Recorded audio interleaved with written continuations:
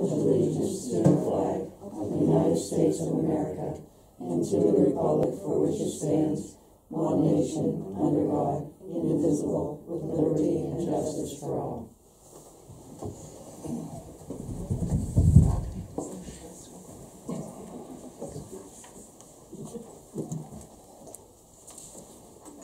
Meeting by the public comments of everything that's on the agenda items.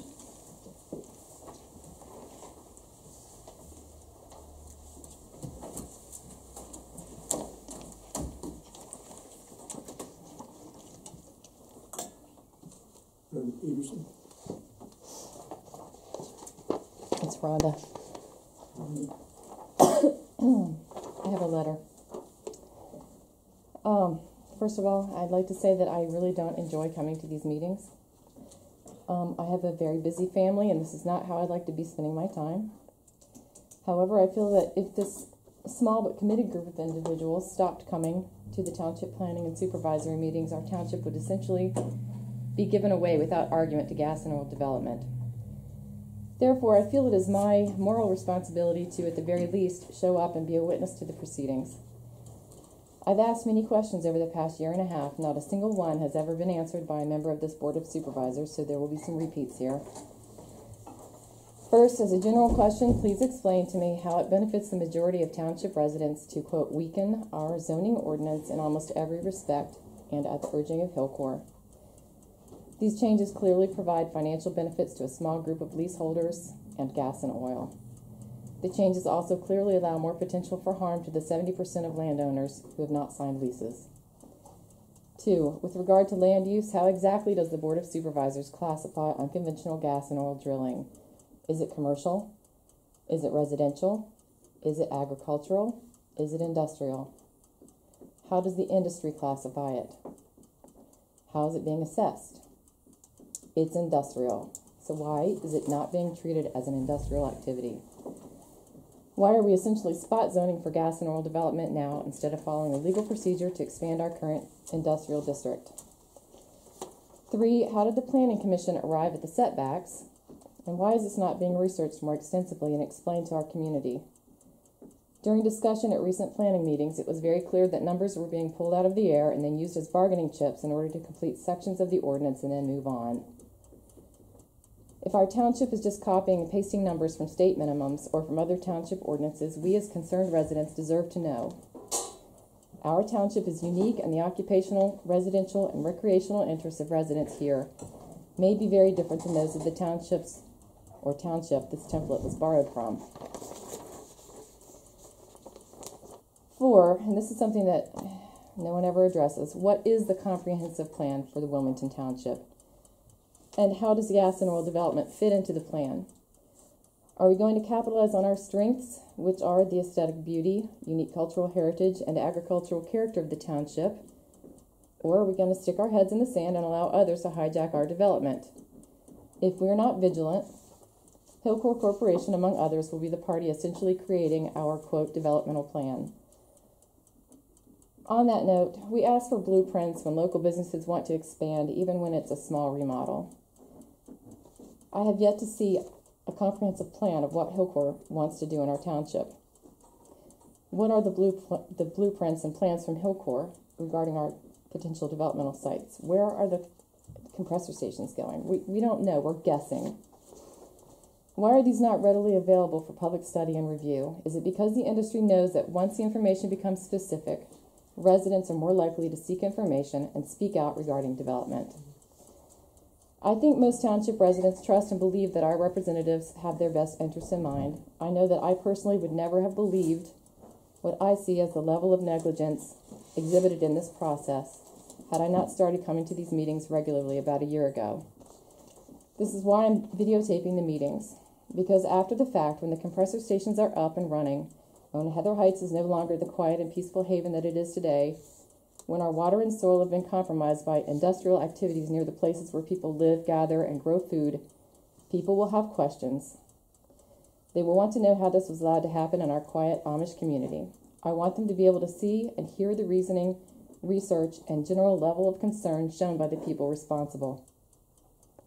Years from now, when our children and grandchildren ask, who did this? We will be able to point to the videos and the transcripts of these meetings and say, Darren Elder, David L. McConaughey, and Tracy Deal, among others. Thank you. Karen Wallace. Hi, these are questions that Warren Hickman had, and he is not able to be here this evening. What happens when a company applies for a well permit? Drillers can drill up to 24 wells on one pad. How are the setback guidelines applied when there is more than one well drilled? Do the drillers have to apply for each well or time they drill? Or is it once and drill as much as they want? And my question continues to be,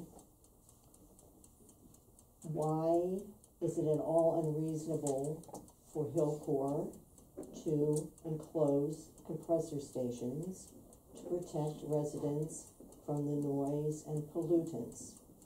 Whether that is something the township can require of them or not, why is it not something that they would do as many other drilling companies do?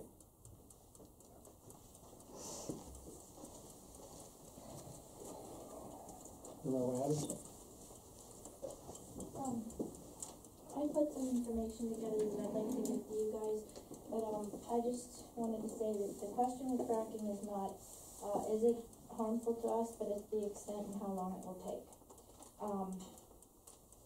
I'll show you some of these things, and I'd just like to give them to you guys to look at. It says you depend on DEP, and did you know that DEP has 670 less staff members now than 8 years ago due to budget cuts as of February 25th, 2016. There's a shortage of people and workload. Now do you trust them? And that's a fact that I've gotten all these facts from places, and some of them I have cited to show you the proof of where you can get that. Taxes, you know that fracking is being taxed as an industrial process.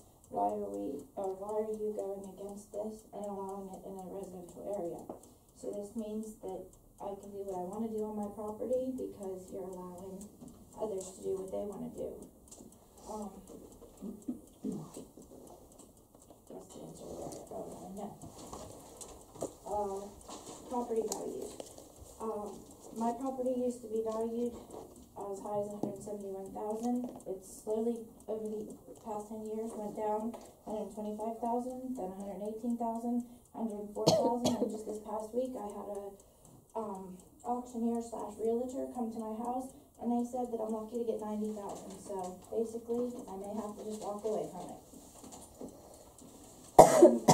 Do you know that on the well pads you may have multiple well heads, 5, 10, 15, 20 well heads, and what happens whenever you have this? I think like my question was the same as theirs.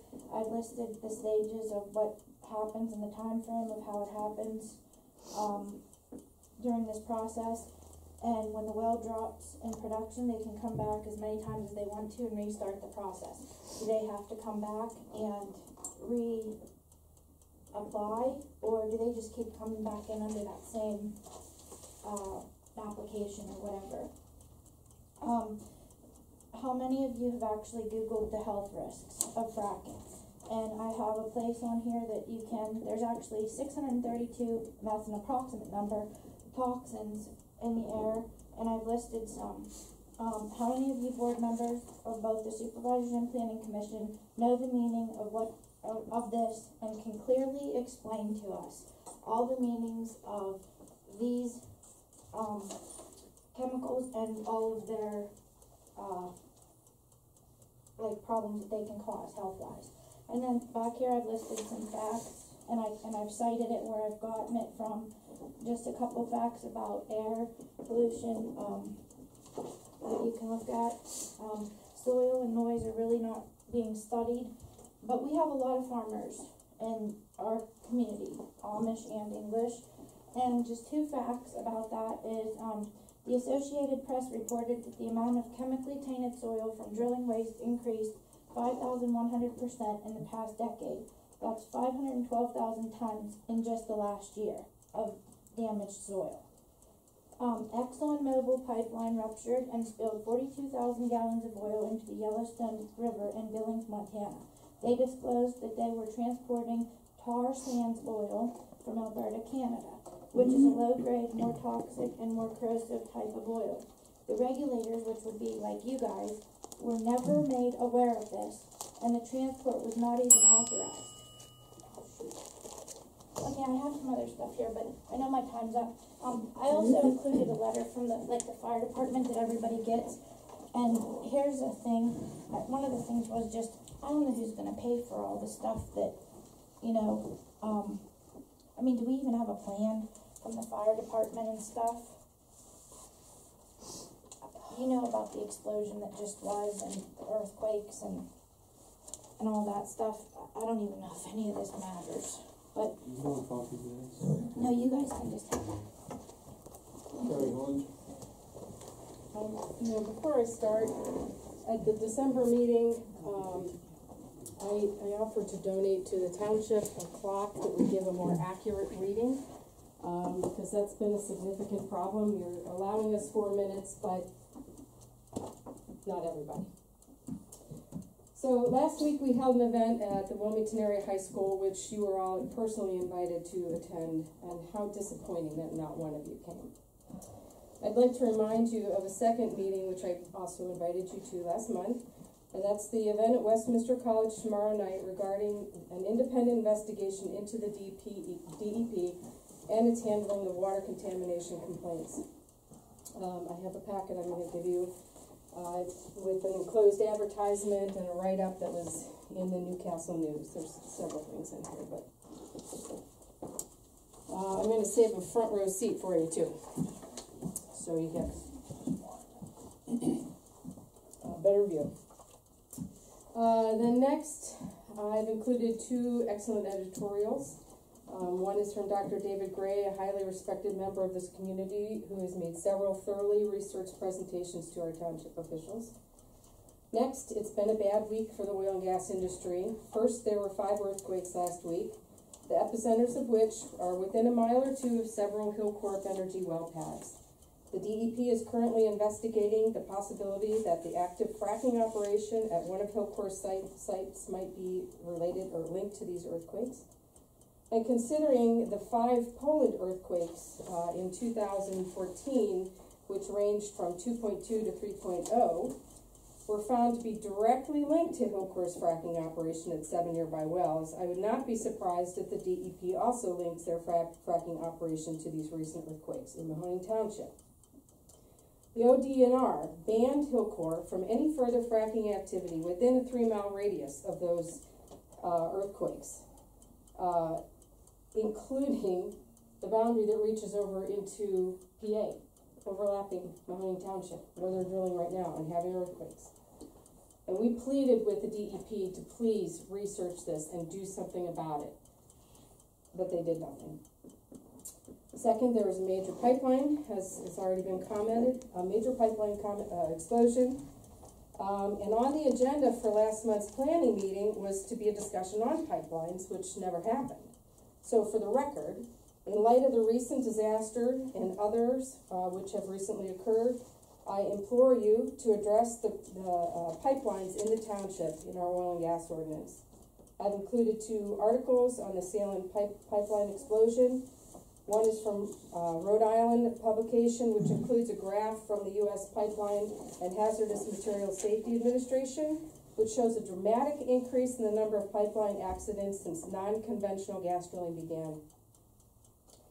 During the April 19th planning meeting, the commissioners read a letter from the township insurance attorney, John Maloney, which suggested that all of the whereases be removed with little discussion. The commissioners voted and agreed to remove all 6 whereases. While I agree that the first 5 should have been removed, the 6th, which is an abbreviated statement from the Municipal Planning Code, it should remain in place. And it states, whereas local government zoning ordinances are to promote, protect, and facilitate the public health, safety, and general welfare of the citizens of the municipality. By the way, one word, morals, was eliminated from that statement. I would like to finish my closing statement. For the record, I believe that the proposed ordinance is a clear and imminent threat to my health and the safety and health of my children. And although I am not speaking as a representative, I will speak on behalf of the Amish community because I believe their health and safety is at risk, and due to religious beliefs, they have largely been unwilling to convey their concerns at these public meetings.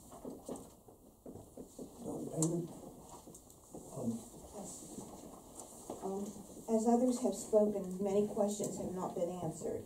And I'm respectfully submitting several questions that I believe are important to the consideration of the draft ordinance number 1 of 2016. If they cannot be answered tonight, I believe I have the right to receive written answers to my questions in a timely manner. Number 1, what safety measures are in place to meet emergencies resulting from fracking? I've attached 2 newspaper articles regarding the earthquakes in Wilmington Township and the explosion in Salem Township, destroying a house and severely burning a man as he fled his house from the heat of the fire 1/2 mile away. Number 2, what benefits do the residents of New Wilmington gain from the placement of fracking sites closer than other communities? What disadvantages are these being considered? And I have a sheet showing some of these ordinances. Number 3, why is a building to muffle compressor sound better than a soundproof building? Other community ordinances realize the importance of soundproof buildings, and I have attached a sheet showing information on that. And number 4, what is the rationale of considering other zoning areas, such as an agricultural zone, to permit unconventional gas drilling rather than permitting it only in an industrial zone area? Thank you for the consideration of these questions. Hans?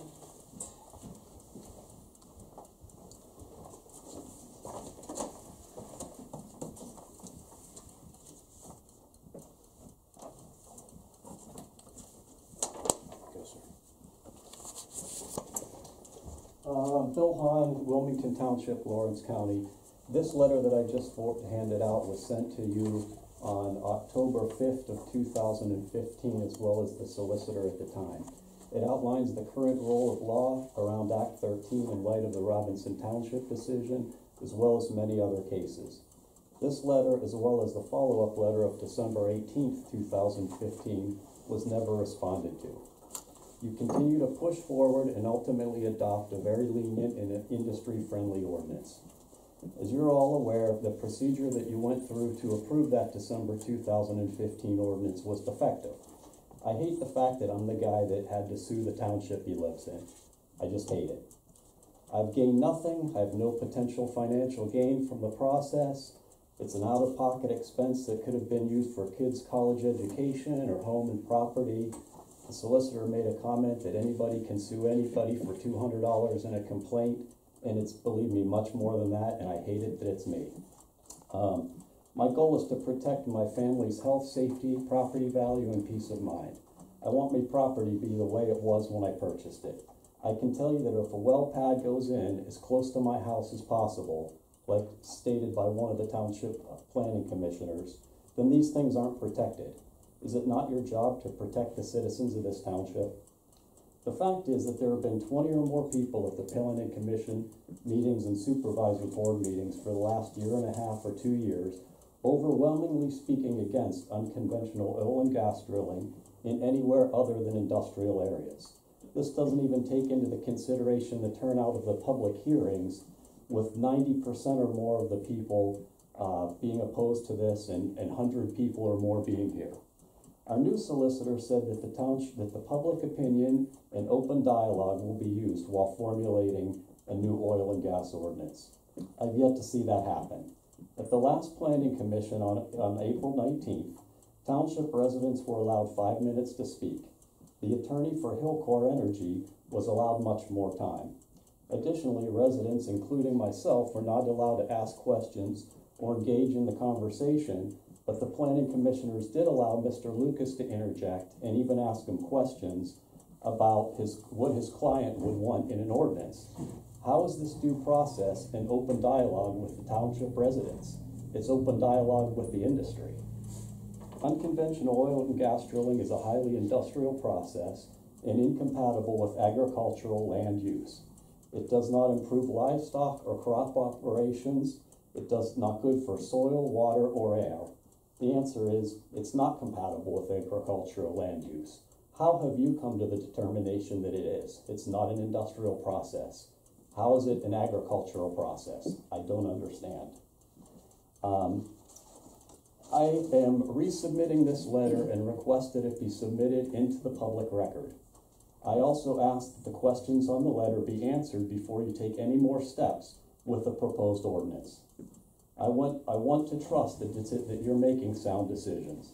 I want to believe that you're acting for the good of the township and its residents, and not for the financial gain of a few, including board members and planning commissioners. Right now, I don't think you have any idea what is coming our way if you continue with the ordinance that the planning commissioners want to send to the county. The planning commissioners removed section 100.79I at Hillcor's request, stating redundancy. This, however, eliminated drill cuttings from being in closed tanks, so now they can be spread over a landowner's property. I highly doubt the township's planning commissioners even knew what they were approving. I didn't know what drill cuttings were. I went home and looked them up, and I ask you to look things up on your own. Don't take Mr. Lucas and Hillcor's word for things. Look things up on your own. Ask the township residents. Ask me. Do work on your own. Do research on your own. Thank you.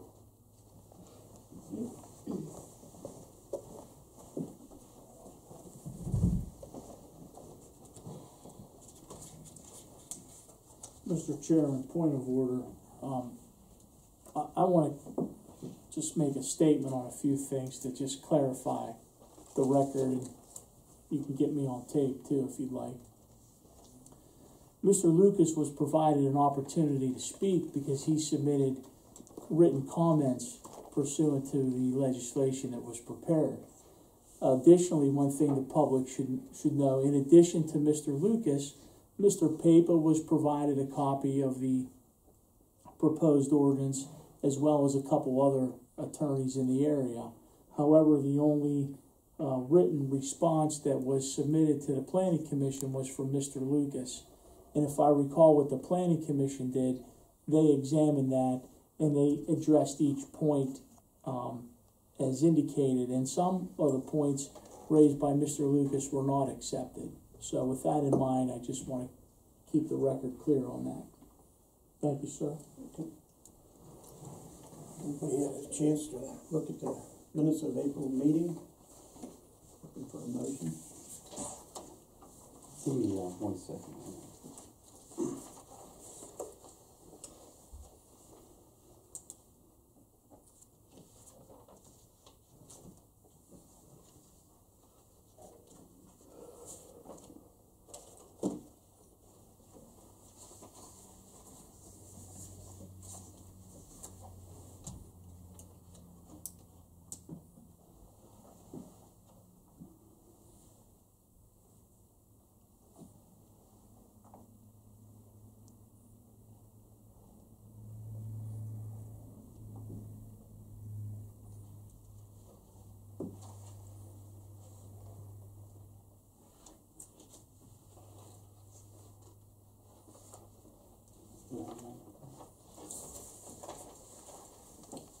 I'll make a motion to accept April's meeting minutes. I object.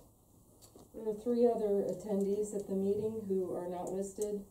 Norrell Adams spoke, so did Warren Hickman, and so did Al Rutna. They all shared comments that night.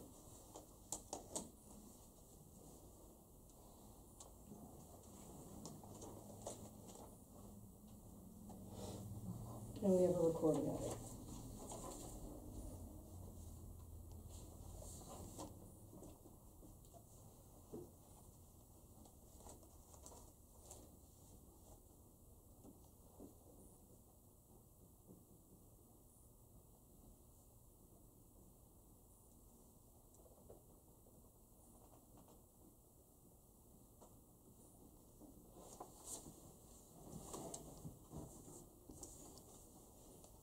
What if she's correct, so. We If you just, wanna, if you wanna correct the minutes, go ahead. That's what we're here for. I'll make the, motion to, accept April meeting minutes with the corrections of Norrell Adams, Al Ratna, and Warren Hickman speaking under the public comment period. I'll second it.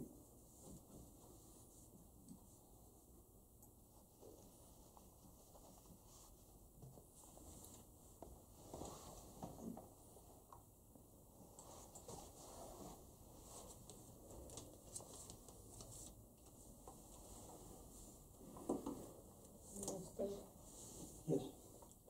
Yes.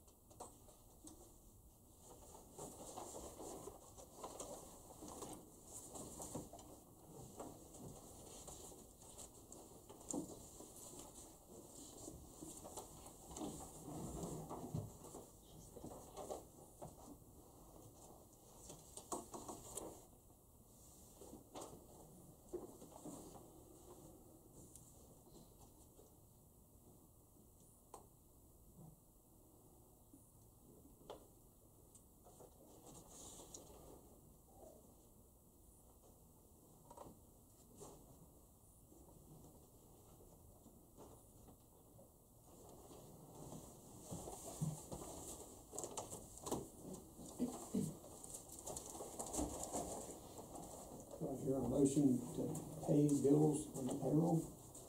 I'll make a motion to pay bills and payroll. Second. Dave, Yes. Darren, Yes.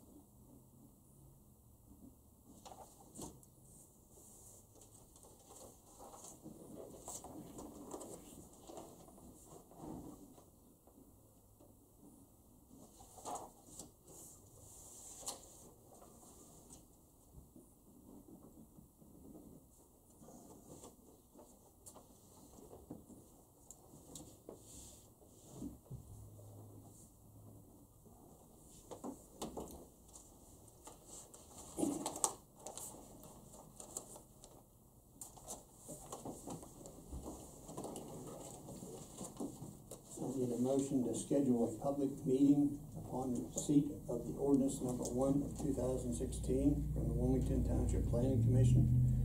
Advertisements shall be posted at the Township and the Newcastle News for 2 times consecutive weeks.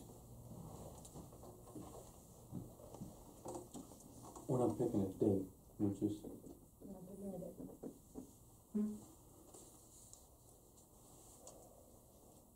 I'll make a motion to schedule a public meeting for the ordinance number 1 of 2016. I'll second it. Yes.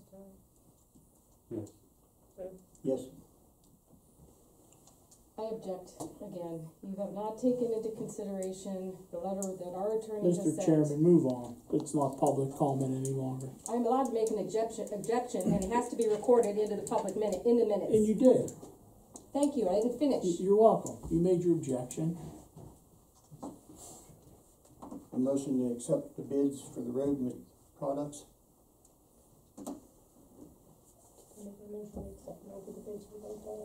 I'll second it. And yes. Yes.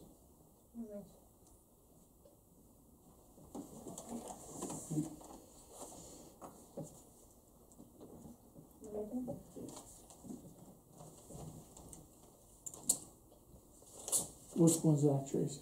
This is Russell Standard. I'm gonna read them as I open them, it'll be easier for you guys. Yeah, go. The Russell Standard is quoting the following: it's 1,000 ton of super pave, HMA binder course, 19 mm. There's nothing, so 40,000 gallons, or the only thing they bid, I'm sorry, 40,000 gallons of CRS 2E3 emulsion at 1.143. Makes the total $45,720. Say that number again, Tracy. It's $45,720.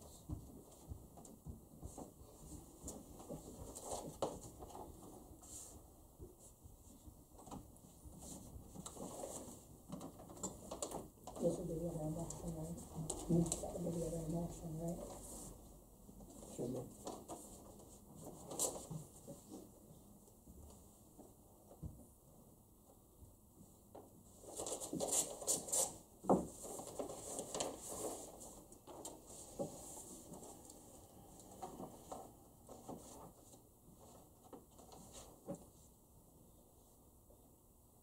Okay, this is suit coat. CRS 2E3 emulsion. 1.136. Makes the total $45,440.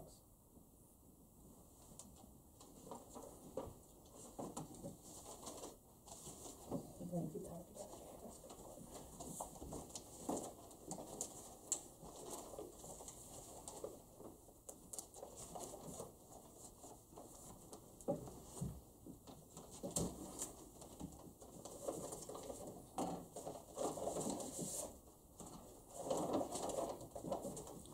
You all caught up there? Yeah, you want them back? This is Dunbar.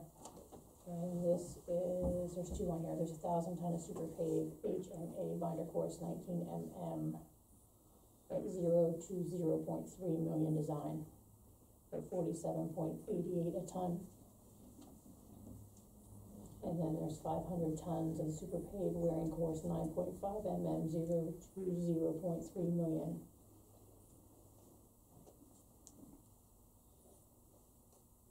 The second one is pickup, is $48.24 a ton. And that's at Hillsville, yeah, the first one is delivered.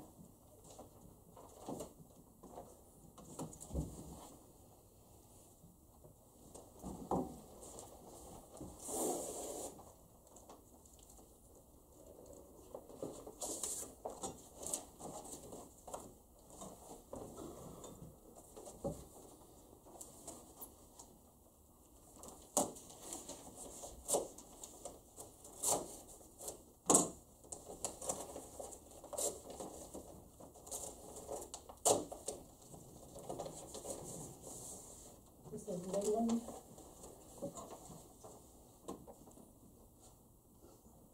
40,000 gallons of CRS2 for 1.195 a gallon, which totals $47,800. Check will be delivered to the township and emulsion will be sprayed at the work site.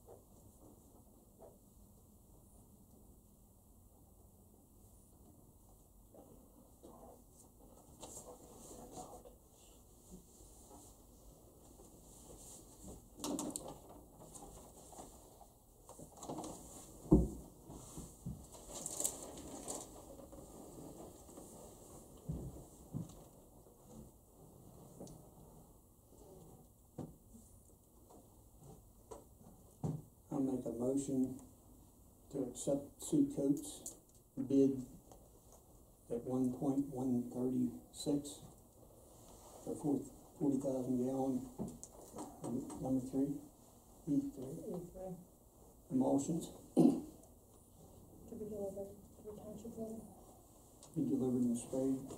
and sprayed at the work site. Okay.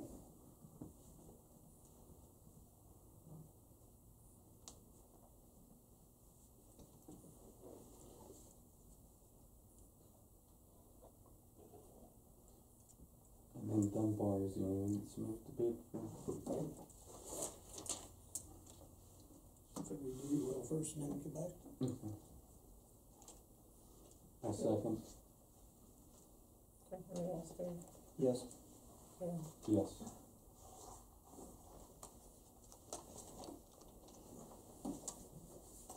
And I'll make a motion to accept Dunbar Asphalt's bid for 1,000 ton delivered to the job site at $47.88. It's 500 ton. No, No, the first one's the first one's 1,000. The Okay. second was, 500. yeah, it's top. This is 500.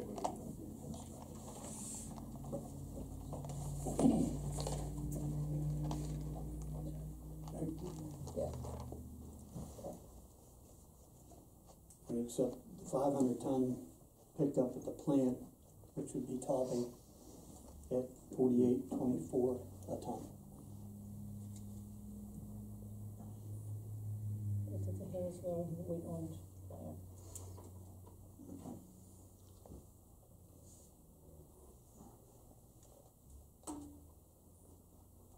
I'll second it. Darren? Yes. Dave? Yes. Need a motion to accept the bids on a concrete slab for the middle of the pavilion at Marty Park.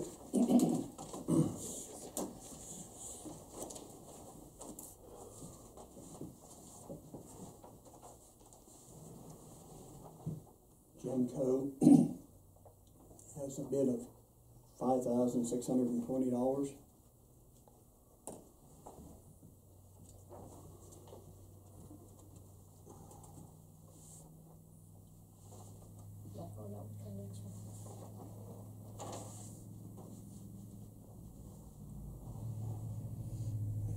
Say that? Chaka Concrete. They have a bid of $3,840.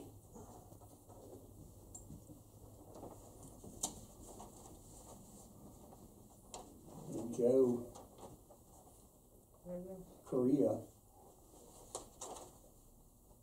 he also has a bid of $3,840. Two of them that are the same.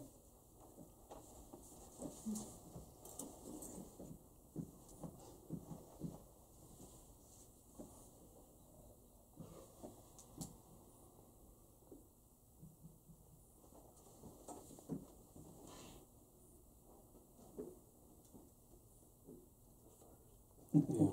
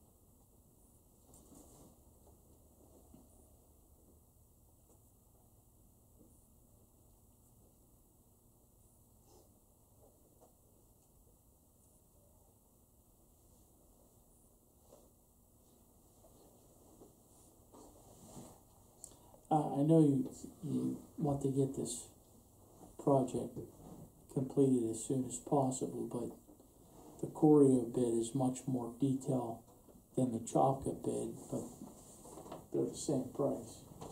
So I don't know how you can differentiate as to who the lowest responsible bidder is going to be. Coria, like I said, it's very detailed, and you have a lot of information in front of you as opposed to the Chopka bid. So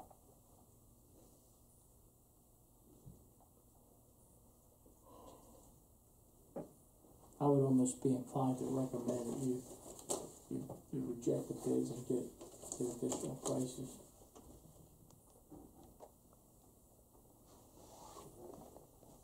I don't know how I'm qualified to read that and say you're getting the bang for your buck as compared to that. You know, you're getting the specifications of the pad, you're getting the thickness of the concrete, compaction.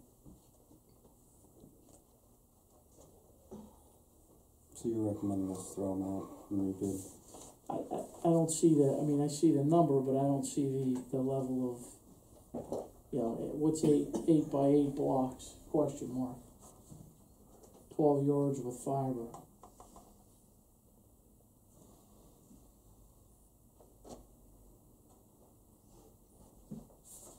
You know, and even the one from Gemco, even though it's the highest, you still have, he's telling you what the dimensions are, the thickness.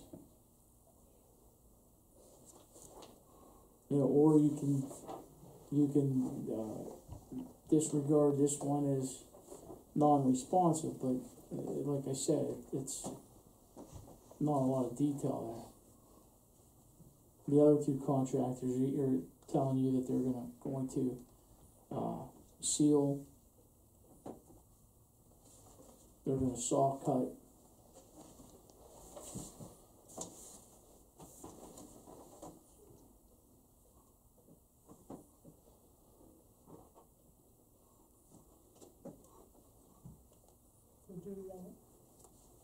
we add it to the tab for the public meeting and do that first and then do, Get this, Linda. Excuse me? if we fill them all out, can we add that to the special meetings, if we're gonna be here anyhow, do those first and then the special meeting? Sure, the other thing is you can table them and get more clarification on the bids and compare them that way, but, you know, the Corio bid, you have more of a detailed bid with your materials as opposed to the Chopper bid. You know, unless you wanna get clarification on it, but there's not much of a description there as far as material wise and